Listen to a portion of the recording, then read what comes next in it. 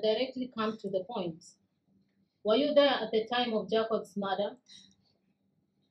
Listen, we know that you were there at the time of Jacob's murder. Just give us the names and we'll let you leave. I don't know about the murder. I have done nothing wrong. I'm just a student. We were present in the green room that time. We heard the gunshot. I hope you recognize this guy, the one you hired to kill Jacob.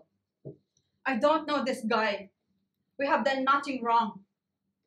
You have no right to keep us under custody like this. Hey, young lady, you have no idea what we are capable of doing. You either accept your crime or we'll make you accept it.